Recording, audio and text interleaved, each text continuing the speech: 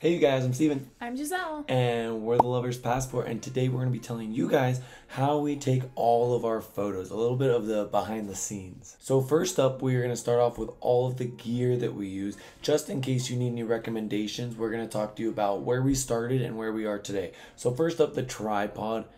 Probably the most important thing we bring.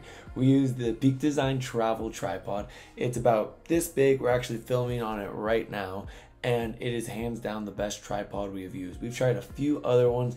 They're too bulky, too big. This one is about the size of a hydro flask and makes it so easy to hike with, travel in an airplane with, and just bring everywhere. Now, we do recommend investing in a good tripod to begin with because the tripod is what holds up all of your very expensive camera equipment.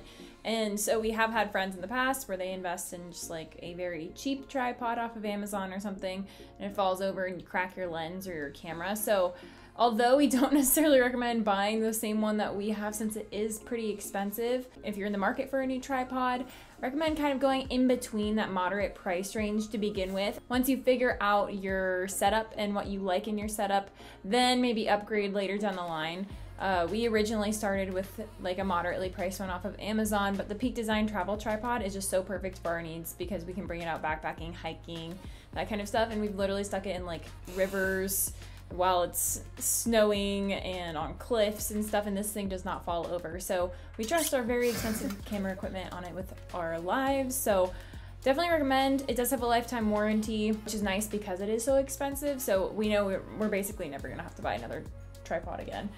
So, and we did get the carbon fiber one, not the aluminum one. So we'll link that below as well as some other recommendations for tripods, but just make sure that you have a good enough one that you know it's not gonna fall over in wind or inclement weather where something may happen to your camera. So after that is our remote. So we use two different remotes. This is the Pixel Pro remote. It has the opportunities to do time lapses. It can do a lot of long distance photography. It has like a 250-foot range, and that is our one that we use almost every single time, 90% of the time, but we also always carry a backup. We have the Adeline Pebble, which is what we used to use before the Pixel Pro. That's the first one that we started off with. It's a little less expensive, definitely more beginner friendly. It's very easy to use, and that one does work up to around 300 feet away, which is how we get those crazy epic landscapes so far away while we're in it. This one is much simpler than the Pixel Pro, so that is one thing to note.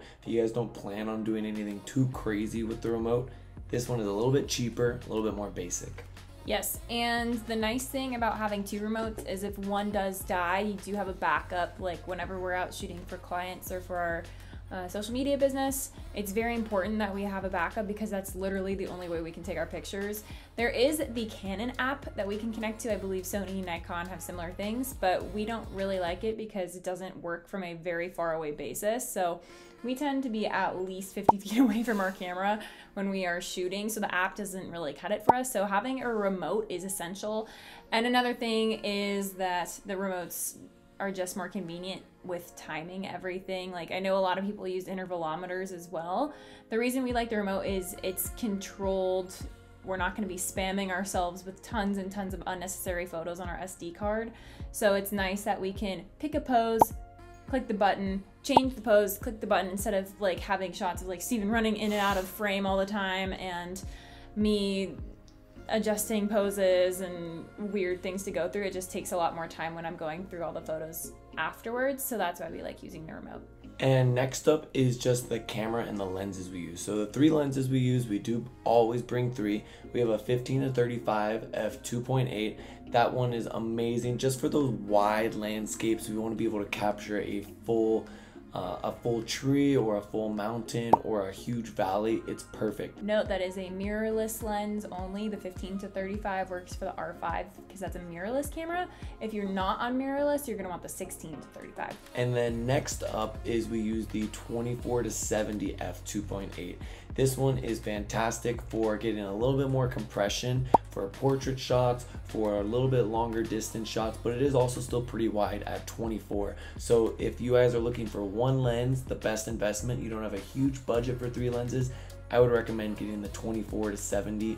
The last lens that we use is the 100-400. I'm a big fan of the 100-400 just because it gives you a little bit of an edge over the 70 to 200 if I ever want to shoot wildlife or get a crazy compressed shot of a valley or a car driving. That's why we love that over the 70 to 200. And like we said, we started off with different setups in the beginning. The 80D was our first camera that we ever purchased from Canon, and it was a great beginner camera. It was a crop sensor camera, so slightly different than what we have now. And that one was really nice to learn manual mode on. We didn't really know what we were doing in the beginning, so 2 years later, obviously, now we're both professional photographers, which is fantastic, but you don't need professional photography equipment when you're first starting out. You can get a really solid budget camera to learn manual mode on, because otherwise you're gonna be wasting thousands of dollars on a camera you don't really know how to use yet. So if you wanna learn manual, fantastic, start on a budget beginner camera. And if you haven't started learning yet and you want to learn, we do have a photography ebook that we sell, and it teaches you everything you need to know from going to auto to manual. And so we will link that down below in the description if you're interested in learning more. And that is about it regarding gear. You need a camera, a remote, and a tripod. So let's get into how we take our own photos. We are going to be taking you through the full setup. Step one is figure out where we're gonna shoot from. So Giselle's over there. I tried to set her in between these two rocks. Give it a nice little centerpiece. We have our beautiful cloud inversion over here. And I'm way over here, scrambled through some rocks, but I love this little view. Anywhere over here is a little too far to the right. There's not really anywhere to stand over there to the left. So this was a perfect little spot. Let's get it set up. Next step is we are going to set up tripod. We're gonna set up our Pixel Pro remote. And I gave Giselle the remote so that way she can test if it works. So from this distance, Giselle, you wanna try it? You see how it's snapping? We have all of our settings here. Right now I'm shooting at f8. I have it at 1/50th of a second because we're not moving. ISO 500. And we are using the 24 to 70. We're gonna do two different exposures. We're gonna do one with this, so it is a little bit wider, but we are shooting for LL Bean this morning. So we are also gonna get a couple tighter shots just so we have some options. I switched the Big Daddy lens. This is the 100 to 400. As you can see, it's a little bit tighter. I went ahead and changed the settings a little bit. About to cruise over. The sun is out now, so we have some beautiful golden light coming in from the side. And if you guys are doing solo photography versus a couples photography, or if you have multiple people to help you, make sure you set your autofocus. So when Giselle is in the frame, I'm setting up my composition. It makes it so easy. I can just tap her or focus in on her, so that way I know that she's in focus. If you guys are taking pictures of yourself, the biggest problem that we hear people say is that they aren't in focus in their pictures. So what I would do is set an area, like for instance, if we were taking a picture here, I would set the focus on the exact point where I'm going to be standing, and I would then switch it to manual focus. That way the autofocus in the camera doesn't focus on some random bush, some other rock, something like a behind you. flying from them. Exactly. It's always going to stay exactly where you want. If you don't know where you want it to focus, try and put your backpack there. Try and pick a rock, a tree, something that you're going to stand directly next to, just to make sure you're nice and crisp when you take your photo. And that's about it in terms of that. Then Steven or whoever else is in your photo can run into frame. We snap a few on the remote, and then I will head on over and check the photos, make sure they look good.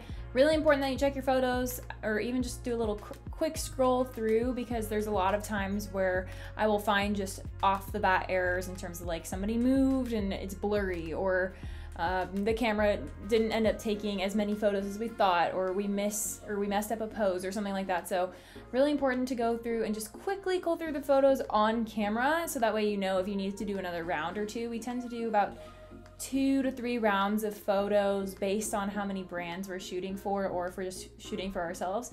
So it usually ranges in like 5 to 10 minutes of shooting. It really does not take very long once you have your setup down, and once you know what you're looking for, and once your composition's all set up, it really doesn't take that long. And then once we take all the photos and we're headed out, we always back it up, or everything we took that morning, onto 2 different hard drives, Steven's and mine, plus the Lightroom Cloud or Adobe Cloud. So that way the redundancy is there. We'll never or hopefully never lose all of our RAWs. And so super important to back up all of your files once you take them, because that is a huge part of the process, and that way you can start organizing them for post-processing and editing.